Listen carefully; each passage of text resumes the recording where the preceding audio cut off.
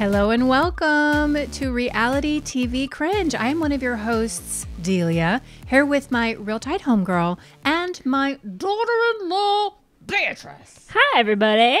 We are happy to be with you today. We're going to be talking Welcome to Plathville. Yes. We watched this yesterday. I watched it again today. I have a lot of thoughts. I have a lot of feelings, none of which are repressed, a la Ethan and Kim. For real. And I definitely want to get into it. But before we do, we have to issue a disclaimer. Please hide your wife and hide your kids.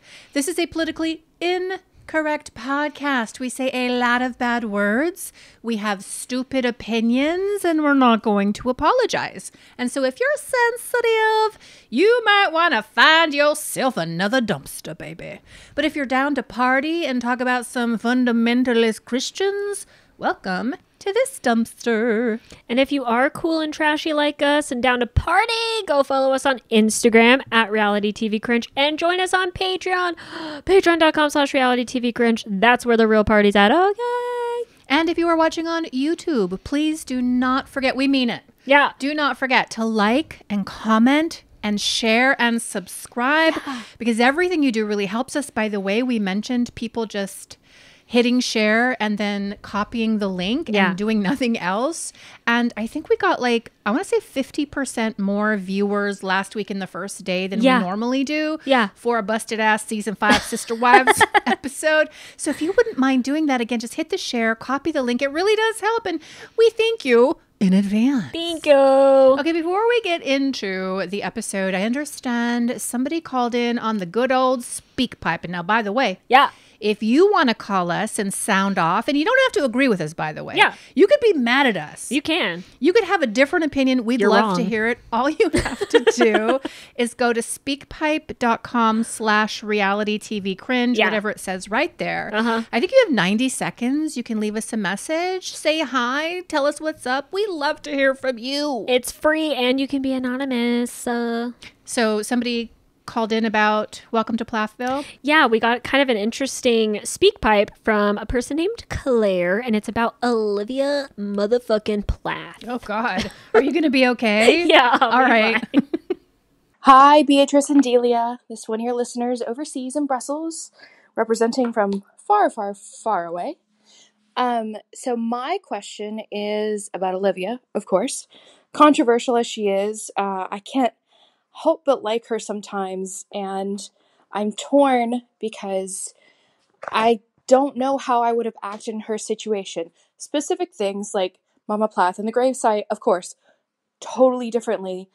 I would have handled that totally differently, no question. But if you were in her shoes, how would you have approached growing out of that cult mentality and being part of a family where the parents fundamentally did not agree with who you were or you being part of their family at the end of the day? And while she was still in love with Ethan, how would you have handled him needing to be connected to his family while, I guess, distancing yourself in a mature, responsible way? So, thank you. Great question. Yeah, very great. So do you want to answer first? No, you go first. Okay, so here's the thing. I have a lot of respect for Olivia's process of deprogramming and deconstructing. I think when she got married to Ethan, she was still 100% in the Borg. She was in the culty cult. But while she was married to Ethan, she started to pull away from her previous beliefs. However, that was probably pretty taboo to do while she was embedded with the Plaths. And so I believe Olivia when Olivia says that they said she had demons in her. Oh, for sure. I believe Olivia when she says that they were very disapproving of who she was and her choices. And so I have a lot of compassion for Olivia. At the same time, I happen to believe that Olivia grew up, her childhood was essentially very toxic. We heard Lydia Grace say last year that Olivia was essentially an arm of her parents, was very manipulative, particularly with Lydia Grace. And so as she's waking up from her culty bullshit, she's also still engaging her innate toxic patterns. Oh, yeah. And so I think that she's trying to figure out both at the same time. And I think as she's trying to pull away, she's calling up the stuff that she knows and the stuff that she knows how to use from her, I guess, toxic childhood. Yeah. So I think as we go along, what I'm hoping is that Olivia just keeps getting better and better.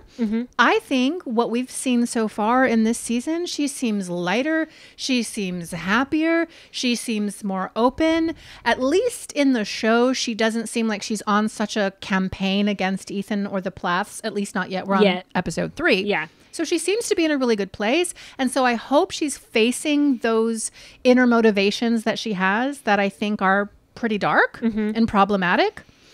But I don't see that on social media because she's always blaming somebody else. Yeah. And she's always kind of trying to curate her own image so that she seems blameless. And she's also always pandering, in my opinion, to certain cults of personality and groupthink. And I kind of clock that. But that is also a sign of immaturity.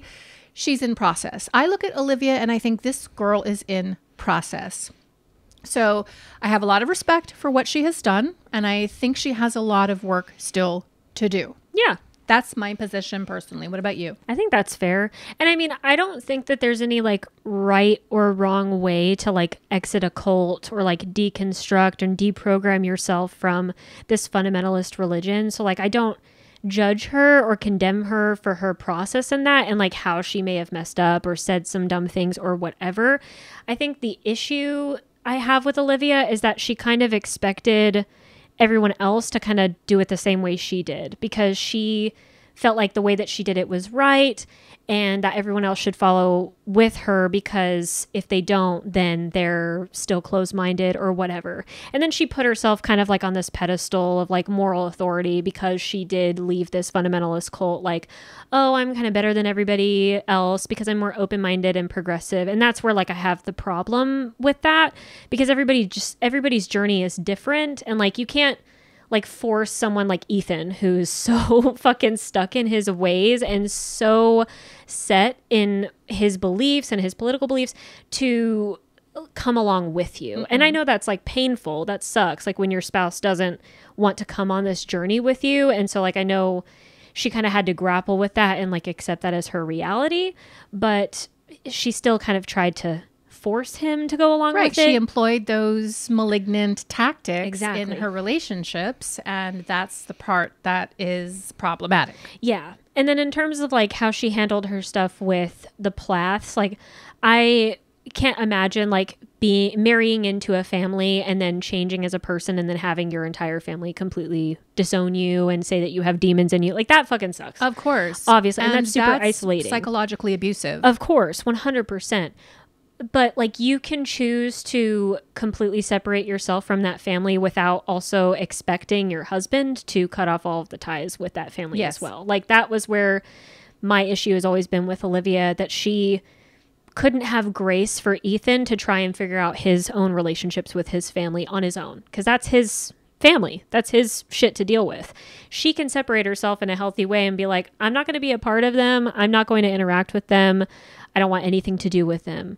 And let Ethan do whatever he needs to do in his context. Yeah, but at the same time, you're dealing with literal kids whose brains aren't fully developed. Exactly. And I think Olivia in this situation is probably being and or feeling re-traumatized by this family. Totally. Like, we don't know what was happening with Kim and Barry and Olivia and Ethan before the show started. Like, if you listen to the way Olivia describes it, again, it was pretty psychologically and spiritually abusive toward her. So I just feel, I don't know. I just feel like she's growing up. I feel like that's great. I feel like Ethan is also growing up. Agreed. And one sentiment I see online quite a lot is like people just cheerleading for Olivia. Like she can do absolutely no wrong. There's no nuanced conversations about how she might have participated in family dynamics, whereas they can see no good in Ethan. Nothing. And I think we see in this episode, like case in point, he is, I think, opening up to his own emotions. Yeah. He's admitting that he doesn't know how to feel, which I think is such a big deal. Yes. And we've actually talked about We this. have. We think he does feel, he just doesn't know how to deal with his own emotions. Like, he's actually starting to address this. He's talking about family dynamics. He's talking about his mother and making these interesting connections. This is the kind of stuff that I really want to see more of from Ethan and also from Olivia. Like, I know you don't really want Olivia on the show. You're like, you're redundant. Why are you here? Why are we going on your single girl journey? Whereas I kind of like to see the aftermath of her pulling away, the process of her deconstruction, and also finding herself, finding like a new normal. I personally do think that that's interesting. But I also want to see that for Ethan. And I feel really good seeing it for him and Barry. I agree. Yeah. And even Mariah, well, I mean, Mariah's not necessarily deconstructing. She's going back to this faith, but she is kind of changing her like whole personality, even the way that she looks, which is kind of interesting to see, like compared to teenage Mariah, especially with like her little booty shorts. And now she's like, I want to be more modest for God. It's like, it's just interesting to see. Doesn't mean I necessarily agree with her life choices and how she's handling all of this. I just want to see more of that from all of them. And I guess Olivia, it's just like, I think Olivia and Lydia Grace's segments feel a little forced. Yeah, they like definitely feel produced. They don't feel authentic to me. And that's where I'm just like snoring. Yeah. And that's a problem that we're having across the board, though. I think the one person who's giving it the most authentically is probably Ethan, because he's copping to his depression. He's singing a song about self-deletion. I know. And he's singing it on national television and in front of his family. Like, that was so heavy. We'll get there in the conversation. But I think we're seeing a lot from Ethan, and I'd like to see more of that realness from Olivia. Agreed. But I personally, and I say again, I think she's doing well. I think she's deconstructing well, but I think she's so intelligent. And I think right now her intention is good. And she's intelligent, smart, beautiful. She's making her own money. She's got her own business. I think the world is her oyster. Totally. As she's going to the bar in Scottsdale in that blazer, honey. As a realtor. Girl. Selling Scottsdale realty. So crazy. Let's get into the episode. You ready? Yeah. Thank you, by the way. What was her name again? Claire? Claire, yes. Claire thank from you. Brussels. Oh my God. I feel international. An international raccoon. That's so awesome. Thank you for your feedback. We appreciate it. Yeah, it's awesome. So yeah, I mean, let's start at the beginning of the episode with Olivia and Lydia Grace, because we kind of start there in Scottsdale, Arizona. I used to live out there. Yes, you did. I'm kind of mad that Lydia Grace moves there when I move away from there, because that would have been so cool if I could have ran into Olivia and Lydia Grace in public. That would have been so awesome. What would you have done? You would have pulled out your monocle and just stared at them from a booth across the way. Yeah. And maybe worked up the courage to try and get a picture just so I could say, I got to meet Olivia and Lydia Grace. Oh my God. What a fan raccoon. I know. I'm so cringe. But anyway, so Olivia is visiting Lydia Grace in Scottsdale. She just moved there post her breakup from her, I was going to be really mean, jelly-filled boyfriend. Wow. I'm sorry. And so you go to a gym for like 2 months and now nobody can say anything to you. 2 months, 7 months, whatever. But like now all of a sudden you're the authority on how bodies should look. I feel very offended. I'm not. I feel very attacked. I'm just calling it as I see it. No, but he was. CJ? Yeah. Yeah, he was. I mean, he was. I mean, Lydia So Grace rude. could have done way better. So good for her. Okay. They're single ladies. They're getting ready for a night on the town. A single lady. And they're talking about like flirting and dating, and Olivia's like, I don't know what to do. It's my first time going to the bar. It's my first time being single. Oh, I don't know what to do.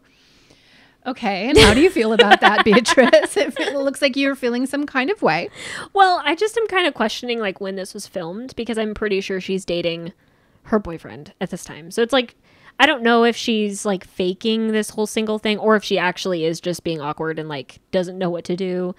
Either way, I'm kind of cringing a little bit. Mm-hmm. But, you know, good for them. Like, yeah, have fun. They go out to the bar, which looks like a corporate place for food and drinks. In Old Town, yeah. And they sit down and they're having conversations, and they meet a couple of production men. Men exactly. who have been given probably $100 to go over there and talk to those two women and introduce yourself and offer to buy them drinks. And I don't know what to think or feel because I was kind of bored. I guess it was very bored. Somewhat interesting listening to the girls talk about their time in rural Virginia, where Olivia lets us know that she spent 9 years milking the cow versus Lydia Grace's 1 year. So she really was kind of living the same sort of life as the Plath kids out on that farm, which I thought was interesting. I personally, even though Olivia refers to herself as awkward, I thought she was charming. I thought she was pretty. I thought she was classy in her realtor blazer. And go for it. More power to you, girls. Yeah, I mean, both of them are totally gorgeous. I thought it was weird how, like, Lydia Grace is making, like, insulting comments to Olivia, like calling her awkward and weird and how she flirts, and Olivia gets a little like offended by it, but like plays it off like it's whatever, like we're just sisters. Yeah, it's I don't fine. mind being awkward. Well, and as you watch Lydia Grace when they're both being filmed in their interstitials or their talking heads, she's like never looking at Olivia. She's kind of always looking away with a stony face. And I'm like, Lydia Grace, do you even like your sister? That's what I'm thinking. I kind of feel like you don't necessarily like her. You just want to be on camera or you just want to be on the show. Right. And that's why I feel like their storylines are kind of forced and weird. Like, I mean, I don't mind seeing Olivia if she's like by herself, but like, I don't know why we have to have her like family members in there. Like when we had Nathan last season and I'm like, why are you guys talking to him if he's homophobic and all this stuff? Like, it doesn't make any sense. So I don't know, all of it's kind of weird, and I just want more authenticity from Olivia. Like, I'd like to see her photography business, how she's making all this money. If she's dating, I'd like to see how she's dating, who she's dating. I'd love to see maybe that. We're going to get some more of that, although I think I saw Olivia in an interview, it might have been with Pink Shade, in which she says that we might see the guy she's currently dating toward the end of the show. And so that's going to be something that we'll have to wait for. I don't know what she's going to be doing for the rest of the season other than like talking to Ethan, negotiating their divorce and reacting to that. I don't know what her storyline is going to be. I don't know either. And a lot of people are criticizing why she's even on the show. Like, everybody's like me being like, I was gonna say, why are you talking about yourself? Well, there's a lot of people on Instagram that are like, get off my TV. Like, you're so boring. And they're a lot more mean than I am. But I guess Olivia went on a podcast like just yesterday, and she said that the only reason why she's on season 6 was because her TLC contract dictated that she was. So apparently she couldn't get out of the contract or something. But I'm like, I feel like you wanted to be on TV. Well, somebody else on Reddit said that it's an actual condition of the show that Olivia be a part of it. Like when they were shopping the show, I think Olivia was helping Kim to do that because it was Kim's vision for the family to get a show like The Duggars or like John and 8 plus Kate. I don't know. But when they wrote up the contracts and when they wrote up the deal for this show, it was imperative that Olivia be a part of it because perhaps at the time she was already starting to dissent in the family. And that was kind of the dynamic that TLC wanted to explore. And quite frankly, that's the dynamic that I want to explore is this deconstruction of fundamentalism, this deconstruction of faith as it affects all of them, because Mariah went through her version of it and now she's reconstructing it. And that's interesting. I don't agree with it necessarily, but I want to know more about that piece of it. I want to get into Lydia Plath and what she's doing and how she's feeling, because now she's talking about going to college. And I'm like, are you talking about a liberal arts college? Oh my God, I would die. Lydia going to be after 4 years? That's interesting to me.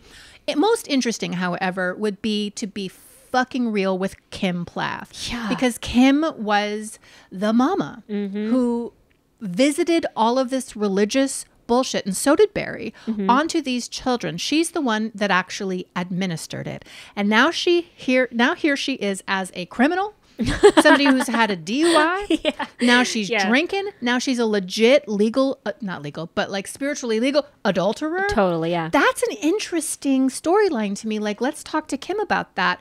But Olivia said in another interview, like, that they are absolutely gagged. They can't talk about the DUI. They can't talk about any of that stuff. And maybe that's a condition of Kim's contract. I don't know. But if I'm production, I'm like, that's the story. That's the juicy good stuff. And now you're going to make us get our fucking monocles out and with our fake psychic intuition, figure out what's really happening in this family. No shit. And fill the episode with stupid stuff like going to a bar in Scottsdale, or even like Barry and the boys going to the gym. I mean, that was cool, but It was like, cute. it's still filler though, you know, like Yeah. I want some of the juicy drama llama stuff. And then the only other thing that came out of Olivia and Lydia Grace, like this was her last night in Arizona, and they go on a hike and watch the sunset, and Olivia's talking about how she's not really excited to go back to Minnesota and deal with Ethan's bitch ass, and calls him unpredictable, which I thought was interesting because Kim said he was unpredictable later in the episode. So I just think it's interesting how they're both using the same like terminology to describe him. How do you think they mean it?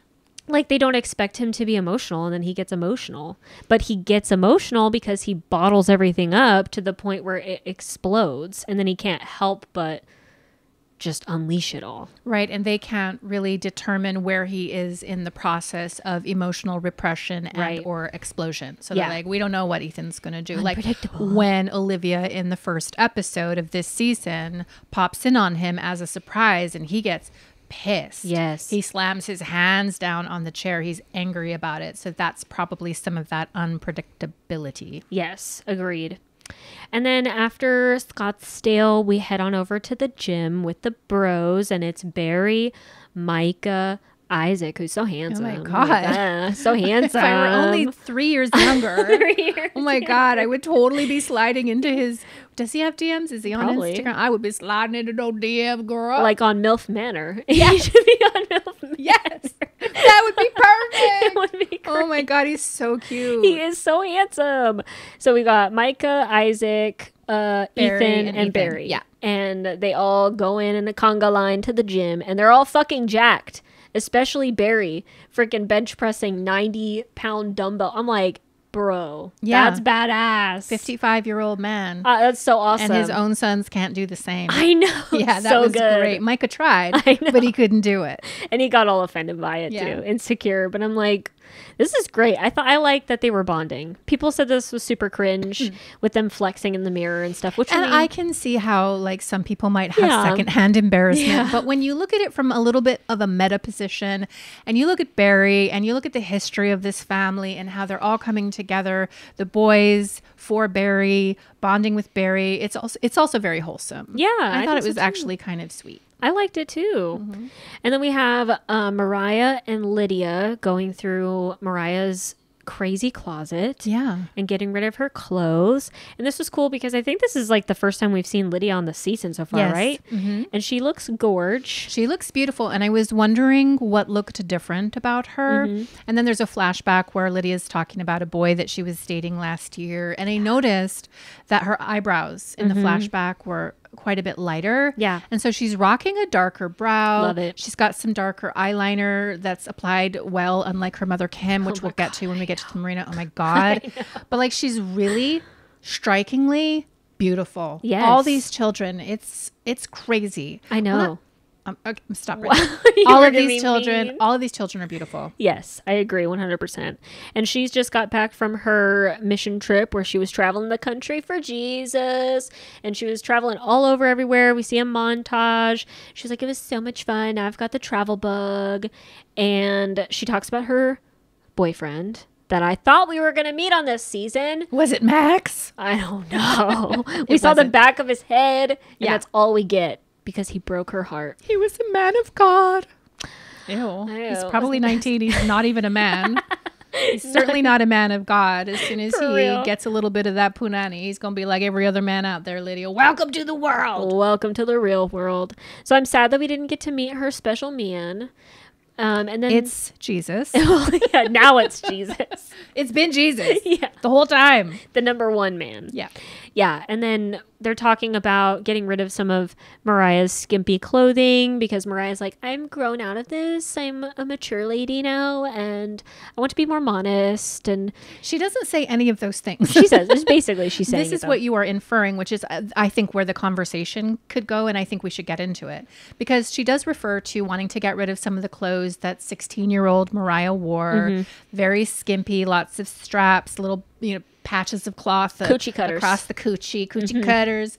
And so now, obviously, she's of a different mindset. And I'm wondering, Do you think that this is connected to her newfound faith? Do you think this is because maybe she's becoming self-aware like AI? Is she becoming sentient and realizes how ridiculous that all was? Why do you think this is happening? Oh, I get that because she posted on Instagram saying that that's why she's doing it, is for God. Oh, okay. Well, I didn't know that. Yeah, sorry. I should have added the context. I'm just talking out my big ass. Okay. No, she went on Instagram a couple weeks ago. I think it was a video she posted or something where she's like, yeah, I've just realized that I wasn't dressing for God. And so now I want to dress more for God and dress more modestly.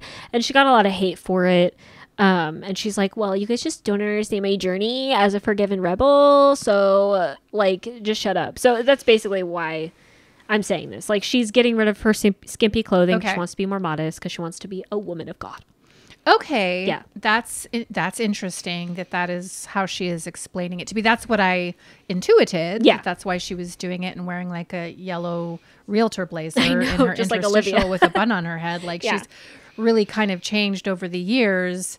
And I don't really want to criticize her for dressing modestly. I think that's absolutely her choice. I just worry about her because she goes gung-ho into things and she doesn't really think about it. Like, she just moved the fuck out of the house. She didn't really say goodbye. Mm-hmm. She got all of these tattoos on her body, and a lot of that work is not very good. Bad. And now it's on your body for the rest of your life. Mm-hmm. And just, she kind of changes herself very sweepingly, frequently. Yeah. But maybe that's because she's a kid. That's what she's going to do. I kind of like her now, though. Me too. She seems a bit calmed down, much more respectful, much more open to other people's opinions, not just her own. She was very self-absorbed as a young woman. And so she seems to be coming out of that, which I applaud. I know in this scene with Lydia, they talk about potentially going to college together. Like, they're both considering getting an education, and this is going to launch me into another freaked out tangent and a reiteration, because I've already screamed about this on the internet before, which is like, this is the biggest offense that I hold against Kim and Barry. Barry doesn't get off scot-free. Barry has his fucking master's degree. He went to college. He got his master's. Yeah. Kim went to college. I assume she got her bachelor's or whatever. And then we see Kim a few seasons ago actively discouraging Mariah from going to college because she doesn't want her to be, I don't know, in a liberal arts situation, brainwashed, opened to diverse thoughts. She doesn't want Mariah to go into debt, and she thinks it's a big scam. And I'm just like, oh my God, you guys get the benefit of having this great education. And now, Barry, you have this wonderful job that provides you multiple properties, multiple streams of income, and yet you've hobbled your kids with no education. Don't even help them to get a fucking GED. Right. Ethan doesn't know how to use an ATM. Last season? Yeah. 2 seasons ago, doesn't know how to use an ATM or read a menu, honey. Like, that part about it pisses me off so bad, and I will never forgive Barry for it. And you can sit there, with your kids as they're playing their guitars, and you can feel so good in that moment. But look at your adult kids and what they do not have in this moment because you did not equip them for the real world. Right. And you didn't even allow them the choice. It's one thing to sit there and say from your experience as a parent, like, look, I went to college, but now I think it's bullshit, but you can choose to go if you want. Maybe I don't want to pay for it, whatever. You need to figure out that's kind of like how I grew up. Like, my family was like, it was an expectation for me to go to college, but they also gave me the option to not go, and they didn't judge me for it. And I have siblings who didn't go, and they were like, whatever.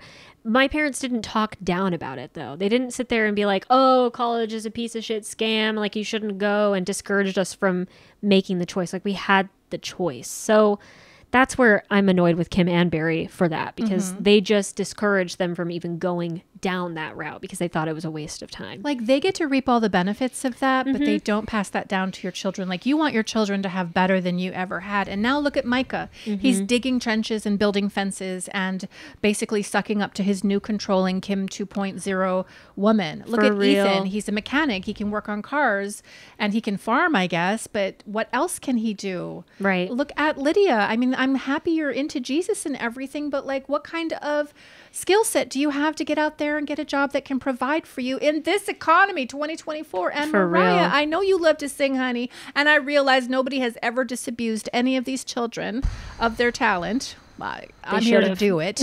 But like, it's not going to take you anywhere. No. It's like your dad telling you when you're 9 years old, you're never going to be a star, Beatrice. Ever. It's never going to work out. Like, fucking hit the books. For real. Jesus. It makes me so upset because these kids are so crippled in this economy, and they don't really have resources to get something started other than Micah being a model or being an actor or television. But how long is this going to last? Right, exactly. How many more seasons of Plathville are there going to be? And there's a lot of people that are calling for like the cancellation of the show because they think this entire season is boring. I can't relate. I think it's great. I think it's great too, and we're only on episode 3. I know, so I'm like, calm down. Don't you watch Sister Wives? We're on episode 500 and the season 500. Like, unless We're they get still to watching. have 18 seasons, like, you can't depend on this shit forever. So No. I don't know, it'll be interesting to see if they do choose to go to college. I'd love to know what Lydia Plath's gonna major in. Can I ask you a question? Huh. So what's happening with the education of the 3 littles, Amber, Cassia, and Mercy? Because they're 50-50 with Kim and Barry. Kim used to make Lydia homeschool them, and now Lydia's traveling. She's an adult. Yeah. Barry works full-time, I imagine. Kim is spending all of her time that she can with Ken Palmer and a bottle of vodka. So are those kids in public school? I don't Like, know. where are those kids right now? Does anybody know? Do they have maybe a tutor, or is Amber now the one in charge God. of administering Teaching them? homeschooling? Well, I think last season they were still doing the homeschooling. Like, Kim said she was doing it and Lydia was helping her with it. But now that Lydia's out of the house, like, is What's going Kim on with teaching those them kids? on the houseboat? Like, are we at least putting them in school now that we realize this has all been a sham and you can't even live this life? So are you now helping these young children to get an education? Because somehow I doubt it. Somehow I think they're administering their own homeschooling and nobody's going to help them even get a GED.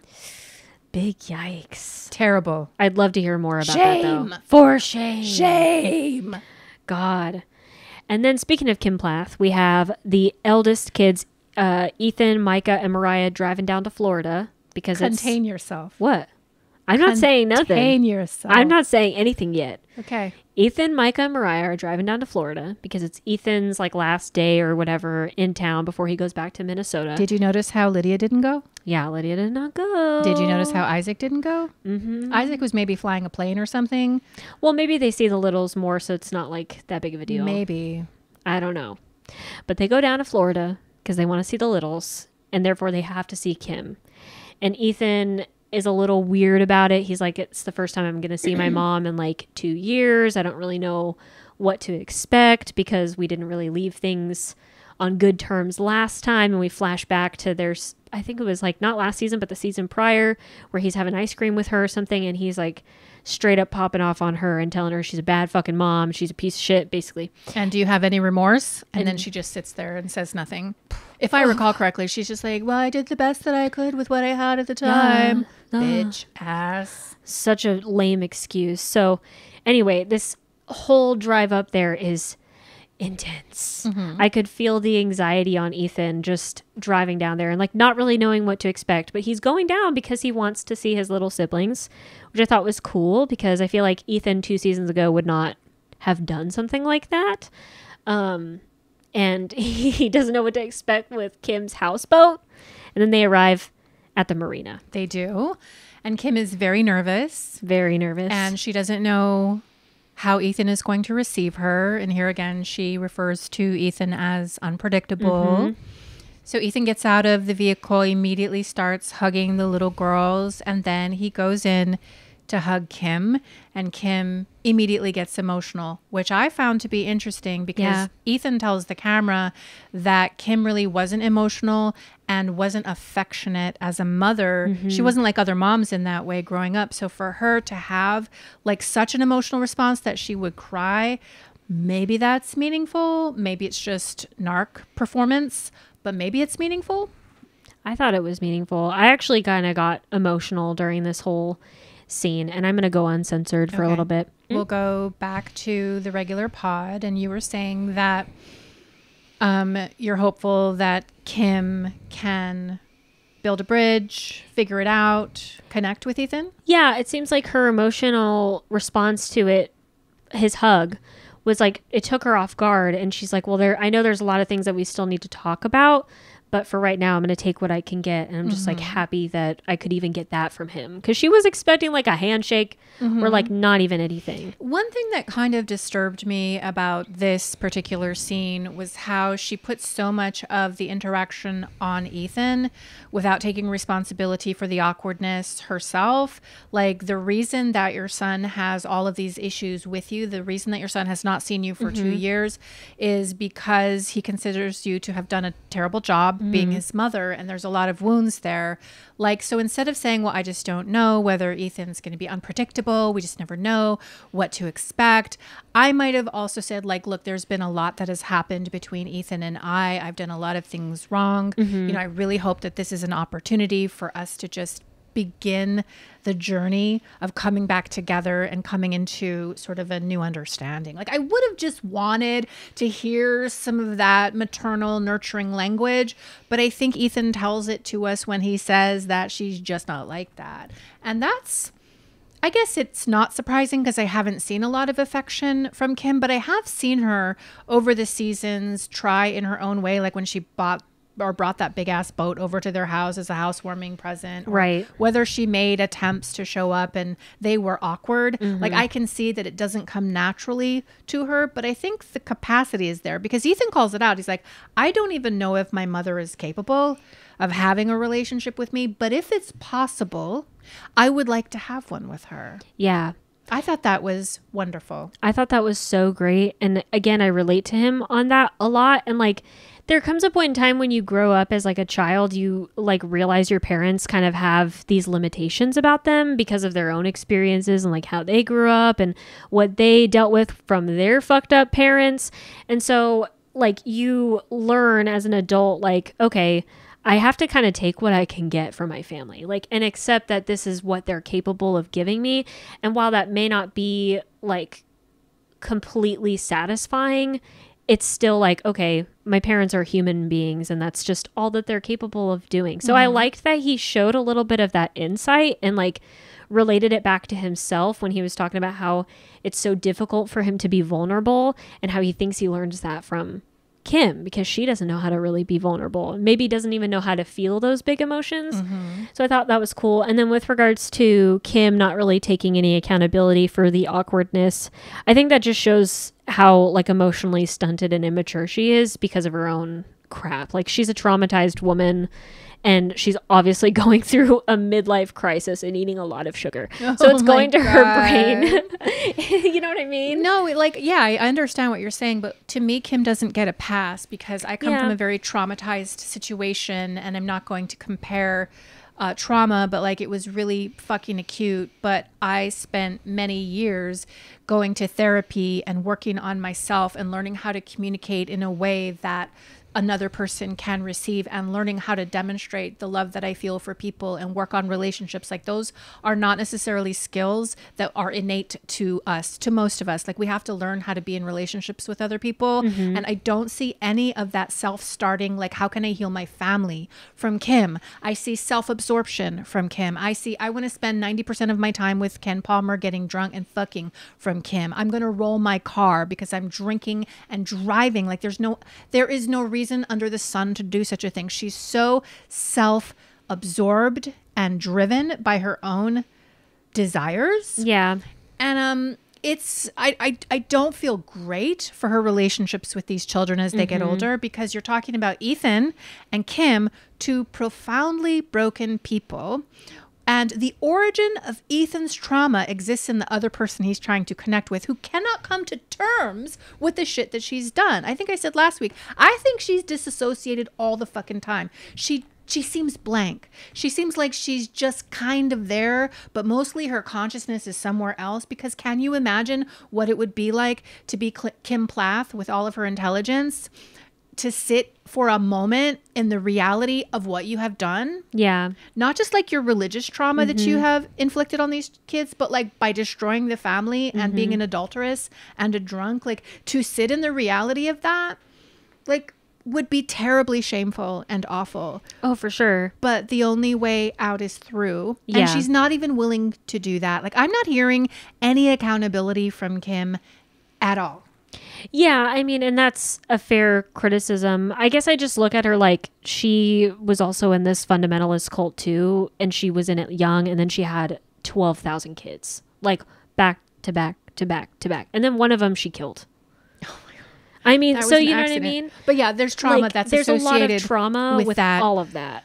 But it is incumbent upon her Sure. to initiate her own healing process. The moment you know you're hurting other people, you got to check yourself and take care of that. When Ethan sits down with her in season 4 and he says, you hurt me. Like, you Right. didn't require me to fucking do my homework. I didn't even get a GED. Like, you made us think the first person we were attracted to, we had to marry. And that fucked up my whole life. Like, do you have any remorse for that? Yeah. And she's got nothing for him. Yeah. She's got nothing for him. Yeah. So, I mean, I'm sorry, you're 55 or whatever, Kim. Like, you're old enough, despite your timeline, your childhood, your trauma, to get the help that you need so you stop hurting people. Right. But I don't see her doing that. I see maybe Ethan with some potential to become vulnerable. He seems to recognize that his inability to be vulnerable with Olivia, because every time he was, they fought because he's expressing himself all of a sudden, and now she's got something to work with, so they're fighting. Yeah. Like, that inability to be vulnerable and to communicate is not going to work in another relationship. So he's going to have to figure it out. So he gets it, right? He does. He realizes my brokenness affected my relationship, but I don't get that from Kim. I don't get that she realizes that her brokenness has caused all this. Well, and like to your point earlier, like to have to sit in the weight of like all of this shit that she fucked up with would be tremendous. Like, it would be so hard to have to deal with that and like humble yourself. So I think she just doesn't want to deal with it. That's why she probably drinks. That's why she's eating a lot of sugar. That's why she's. I think that's why she's gaining weight. Totally, I because think she that's doesn't want why to deal with it. Her, like we said last week, the body keeps the score. But honey, the least you could do is Yep. figure out how to apply eyeliner. I mean, Those interstitials down at the marina. Maybe she was crying, but her eyeliner is so freaking smudged, which it always is. It's so freaking so bad. smudged. It's coming down her face. Her lipstick is applied All outside around. of her mouth. And I'm like, Kim! well, and then she's wearing these fucking mini skirts where she's showing all her ass. And ain't nobody want to see that except for maybe Ken Palmer, but like keep that to yourselves. That's so nasty. I think that it's like a sporty skirt or something. Well, I think stop that it.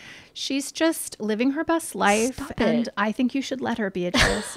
Jesus Oh, so now we Christ. gotta let her live her best life as Well, she's. I mean, whatever. I mean, can we really judge her for Yes. being fat? I can't. I mean, I can't really judge her for that. I'm not judging her for her I body. judge her It's when just- she's walking down the dock. I mean, The only obese person with all of these children that you raised to not eat sugar, super fucking athletic. Oh my Like God. probably the prime of what physical body should look like at their age. And like, here you are, the only person in this whole family who has probably 70 extra pounds on your body. Like, lady. girl.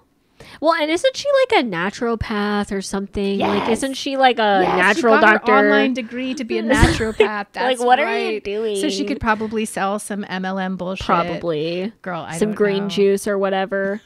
God. But yeah, I thought Ethan, when he was talking about his inability to be vulnerable, was like super fucking interesting. And I loved how he talked about how he wouldn't be able to have these relationships with the Littles or Kim or the rest of his family because of Olivia. And now he gets to have the relationships that he sees fit, and that his inability to be vulnerable damaged their marriage because he would just become resentful and blow up. But I thought it was interesting how he says anytime he became vulnerable, it turned into a fight. So do you think that's because she would take it personally, like anytime he had big feelings, or he was exploding on her and she felt like that was abusive? He might have been explosive in the way that he communicated it, and or he's expressing himself and how he really feels, and this might be the first time Olivia even hears it. And so she's going to interact with the information that she receives, and maybe that makes him defensive and it becomes a fight. So Yeah. I don't really know. He seems like somebody who's always bottling everything up and doesn't know how to talk at all. Just be a mute already. I mean, Just for be real. a mute. Go be a monk. Yeah. Just sign. It's fine. Oh God. And then the other thing that came out of this whole meetup at the marina was Kim showing everybody the houseboat and how she's like, oh yeah, by the way, it doesn't run. So it just sits here and rots in the marina. And it's literally a dump. I know. And these poor It's so girls bad. have to go there every other week for like 50% of the time, Beatrice. I don't even know if they go for every week or if it's like every few days. Well, like, I think in the divorce papers that Barry filed, it was 50-50. So I think that they've been going down terrible. for an entire week. And I think they've been living on that booty ass houseboat that doesn't run. And that's terrible for them. that I feel is bad for so them. horrible. Why? I'm wondering why. Like, she can afford to rent a little apartment in wherever Florida that Yeah. they're living. Like, why would you want the boat? I don't understand. That's why I want to know more about that. I'm like, why would you buy a houseboat? Is it because of your DUI? Like, are you hiding the fact because you lost your car or something? I mean, I'm just like, I don't know. Somebody said, maybe it was on Reddit or somewhere, that her mother had a houseboat. Well, yeah, and that she grew Kim up on it. spent some time, Yeah. on a houseboat. So maybe it's like this unconscious attempt to reconnect to the parts of the trauma that are trying to emerge. To her mom. Or maybe it's just something that she bought so that she could put her kids in there while she goes and boinks Ken Palmer. Girl, I don't know. I don't know either. And then speaking of Ken Palmer, Kim asks the Olders if they would like to meet him, which I'm just like, that's a little presumptuous. Indeed. Like, why are you asking In when fucking they deed. just came down here? Especially Ethan, who hasn't seen you in 2 years. And I Right. love that Ethan was like, not today. Yeah, that's No not going to thanks. happen today. Maybe some other time. Yeah. And then to the camera, he's like, he ain't my daddy. He ain't my stepdaddy. He ain't nobody. my second daddy. Like, absolutely not. I want no part of that, at least not right now. And I don't think any of the older kids do. Like, when she's asking, when she has the audacity to ask that of Ethan and the other kids, like Micah just looks down. Mariah looks away. None of them want to go and see Ken Palmer. No way. And they don't really know how to fully express how they feel about it, especially on camera. Because I don't think they want to like disparage their parents on camera because they've already done that enough. But I'm like, please. Do it. Please talk about your whore of a mom. Like, why aren't you talking about it now? Like, Mariah, mean- Micah, and Ethan, you were popping off seasons 1 through 4 about Kim. Right. And now here she's gone and done something so fucking egregious, so over the top with a DUI and an adulterous affair. And now there's mum's the word? Nothing from like, you? what the fuck? That's wild. What are we doing here? Well, but judging by the season preview from the first episode, it seems like some of the kids are going to talk about how they don't approve of Kim being a hoe with Ken Palmer. So I'm like, I'm I hoping. hope so. Please. I hope so. Give it to me. And then last but not least, after they leave Florida and they see the littles, they say goodbye, blah, blah, blah. Ethan takes the Olders back up to the Plath family home. And this is where we have the concerts of Lydia, of Ethan, and then of the three of them. Yeah. Mariah, Lydia, and Ethan singing Keep on the Sunny Side. Well, I mean, I think it goes without saying that I need those girls to stop singing. Please. That nobody wants to hear that. No and one I'm really wants to hear happy it. that you want to sing about Jesus, but go do that in the closet upstairs. Stop it. Please, stop. Trying to put your musical family, your musical Christian traveling family on my television. Lydia was singing Celine Dion today on Instagram. The Titanic song? Yes. I saw that. Oh, my heart will go on. I'm Why? like, stop it. Stop right now. God bless it. But then Yeah. Ethan said, hey, I wrote a song. Do you guys want to hear it? It's And really then depressing, though.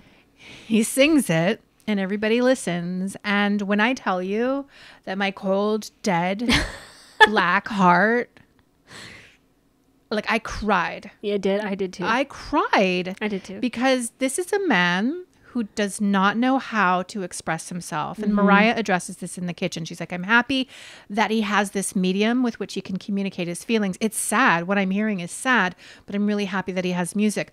But like what he's saying is that sometimes life just doesn't go your way. Sometimes people turn on you. Sometimes you would rather not be alive. And he's singing this to his sisters. And Barry. And he's singing this to Barry. And I'm just wondering from the vantage point and position of Barry, the father, like, how are you feeling hearing these words coming out of your eldest son? I would be personally so heartbroken, so concerned. I would probably be immediately mobilized. What can I do? Like, this is somewhat of a suicidal song about where Ethan is at right now. And I felt really sad about it.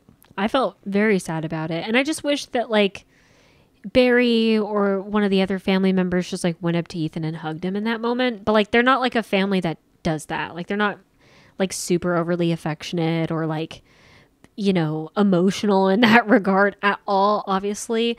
So I don't know. I felt for Ethan, but I'm glad that he feels safe enough to do something like that in front of his family, because I could never.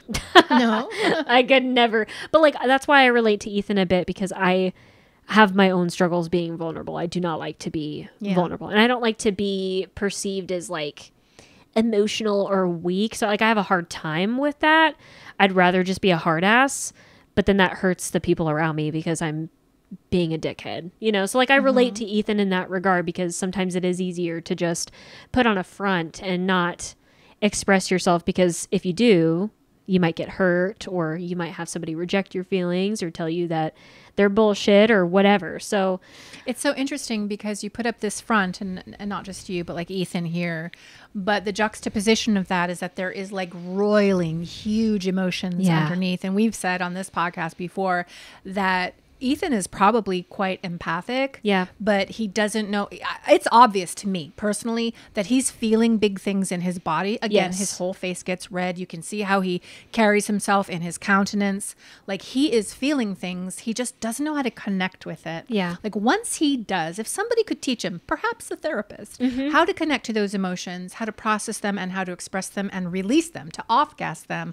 Oh my God, I think we're going to have a totally different person. Yeah. It's not that he doesn't feel. It's just he doesn't know how to connect with what he is feeling all the fucking time. Yeah. And I can't fucking imagine how like hard of an existence that would be. Like, no wonder he's singing a fucking song about self-deletion and like how depressed he is after this divorce with Olivia. So like, I felt bad for him, man. But I'm glad that he's like reconnecting with his family, and he has this space and like this outlet to be emotionally vulnerable and like learn how to be better for his future relationships. Yeah, but like, Barry, I hope. this is your family who are clinging to one another in spite of how you parented them, despite how you parented them. Like, you pushed Ethan and Olivia into a marriage together at a very young age, which ended up being pretty traumatizing for Ethan and for Olivia, I dare say. And here he is sitting in the wreckage of his marriage that you pushed him into and had a lot of influence over in those early years, calling his wife fucking demon possessed and all this other bullshit. And here this man is, a broken man, sitting in your living room. I mean, what are you thinking in this moment about how you raised him? I mean, he's obviously a good person. He's Barry? no, Ethan. Oh, okay. And Mariah's a good person. Lydia's a good person. They all have their shit. They all have their problems, but these are good people that you've raised. And so you can be proud of that. But like, did you do the best job that you could have done? I don't know. No. I was just, as a parent, I was sitting in that moment, and how I would feel if my daughter's singing that song into the room, I would just be like, holy fuck. Holy fuck. Yeah. What can I do now to get her the resources that she needs? And also all the incrimination of my parenting previously is what I would be feeling in that moment. Yeah. No, I agree. And maybe he is feeling that, or maybe he's not. Maybe he's beep boop bop Barry. Yeah. Like, Does he feel anything? I mean, he's so emotionally repressed. And speaking of which, apparently Barry was married to somebody else before Kim Plath. Yeah, this is his second marriage. So, he like, was married to someone for like 4 full years. Why aren't we talking about that? I don't know. Like, so obviously he was not a good husband twice. And like, his parenting, it seems like, is getting better now that he's post the divorce. Like, he's trying to be more present It's super for the convenient kids. though, right? Because it was Kim that had to do all of the heavy lifting, and or Lydia. And so she was the one who's having all the kids and taking care of all the kids. Well, you just get to leave every day and go to work and come home and your whole family's together, and isn't it wonderful? Well, but he had to support a family of 10. I mean, that's true. still like a lot of hard work. But he could have done a lot more. Yeah, he could have been more present. And communicative. Yeah. And loving and emotional. expressive. Right. Yeah. So God, many this things could have family. been done differently, but like, that's true for all of us. Exactly. So yeah, that's the end of the episode. Okay. And then we have a preview. So we have Mariah and Ethan going out and they're talking about Olivia because Mariah is feeling remorseful for how she acted towards Olivia and wants to apologize. So she straight up tells Ethan, so I texted her and we're going to meet up. And then we see that they meet up together and Olivia is a little nervous. She's like, I don't know how this is going to go. And I want to see that so bad. Yes, and Olivia is giving herself permission to get up and walk out if it's going to be toxic or if it's going to be negative. I personally do not think that it will be. I think Mariah is going into that interaction to ask for forgiveness. I hope so. I think she's in her Christian era and she's going to try and be as humble as possible. And I hope that Olivia comes to that conversation with some apologies of her own because her hands are not clean. Like she did some shit that wasn't cool. And so I'm just hoping these two girls can heal the relationship, not necessarily to pick it up and be friends again, but like just heal the bad blood and put it behind them. I agree. And I hope that Olivia doesn't show up kind of defensive because historically, anytime she had any kind of conversations with any of the Plaths, she does kind of have a bit of a hard edge to her. So hopefully she'll kind of let some of that go because it's Mariah and they used to be BFFs. So hopefully she'll be like, okay, yeah, like I accept your apologies, but I'm so looking forward to that. I hope they just don't edge us with that and we don't get to see that until like season or the episode 10 or something like that. You know, I want to see it next week. I think it's happening next week. Please. Yeah. And then we also have Micah going on the houseboat for Kim because she has no idea how any of it works. And he's the resident mechanic trying to help get this boat running. And she's fucking clueless because she's drunk. Okay. And that's it.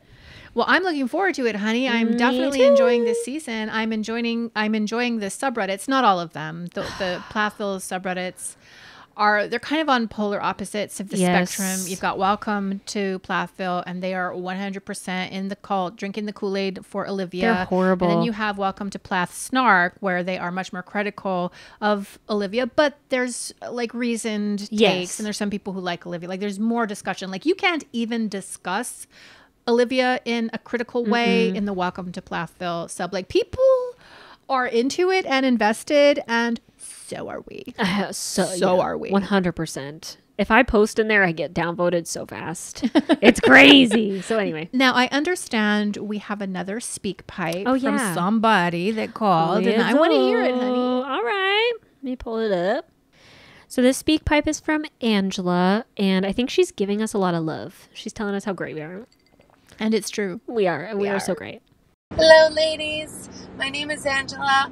I am 53 years old, mother of 4, and I am not sensitive. Let me start by saying I tried to leave you a message. I got cut off midway, so I guess I have to shorten it up. I am very new to reality TV over the last few years. Went through a lot in my personal life. I figured I'd hop on board with mindless TV. You too. I just want to say I absolutely adore you guys. You make me laugh. I think you guys have a great dynamic together. I love the fact that you're mother and daughter-in-law. Oh, you make me happy. I look forward to listening to your podcast. I don't know. I've never felt like this before. You guys just have that way about you. Keeps me coming back for more. I love you guys. I really do. Thank you for making my life a lot easier while I'm driving in the car. I think I'm about to join Patreon because that's what I hear. So, the only two I listen to are you guys and Bunny XO. Thank you. You have no idea what you do for me. It may sound like I'm a crazy lady, but I promise you I am not. I enjoy your show so much. Thank you. Oh my God, I'm getting verklempt. That's a good word. Yeah, well, I'm getting a little bit misty. Yeah? Because, what we do is clearly ridiculous. Totally. And, are we talking about super important global events? No. No, absolutely not. Nor will we ever, by the way. Never. But the fact that we still are able to have conversations that we would be having any fucking way. Yeah. But have them and share them with all these people, and that it might make them a little happier in a world that can sometimes be pretty dark, pretty toxic. That means we have a purpose. I know, we do have a purpose. That means we're here for a reason. Yeah. And that makes me happy. So thank you. Her name was Angela. Angela, oh my gosh, yeah. she's my new best friend. Thank She's my you new so best much. friend. I We already love can tell you. she's beautiful. Yes. Not unlike Gorge. myself. Thank you so much. That really makes me feel good in my heart ball. Same. We appreciate you so much. All right, before we get on out of here, Beatrice, is there anything else that we need to say to these beautiful raccoons? Well, if you love our podcast, I sure hope you go to your favorite podcast platform and leave us a glowing 5-star review. It really helps us grow the pod so we can get famous. Thank you very much. We will be back next week, Monday specifically, unless you're on Patreon, honey, because it comes out on Sunday on Patreon. But we'll be back to talk Sister Wives Rewind. We are ensconced in season 5 and having a great time. So make sure to come back for that. But until then, please do not forget that we have nothing but love for you, and peace out. Bye. Bye, guys.